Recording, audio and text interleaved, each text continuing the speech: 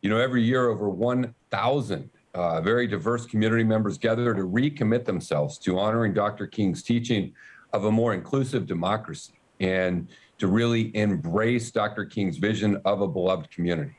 The 34th celebration will take place virtually next Monday, January 17th. And I think it's appropriate we take a moment and reflect on the significance of the Martin Luther King Day national holiday. Making Martin Luther King an official California holiday did not occur until 1982, and the efforts at the federal government took until 1986, almost 2 decades after his death. It was decided a breakfast celebration would be one way everyone could do to guarantee a moment to reflect, memorialize, and honor the life and legacy of Dr. King, while continuing to highlight the efforts that he pushed for, both social and economic disparities in San Diego's communities of color.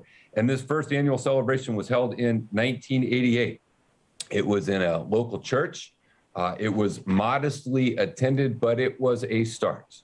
And in the years since that first breakfast, the celebration has had several different organizers. The City of San Diego Human Relations Commission and their executive director, Ashley Walker, organized the gatherings in the early 2000s. And then around 2008, she asked the newly formed Alliance San Diego to create a permanent home, permanent organizing entity, and permanent structure to make sure that the celebration went off every year and continued to grow and have impact. And Alliance San Diego has done just that. They've been organizing this event since 2009.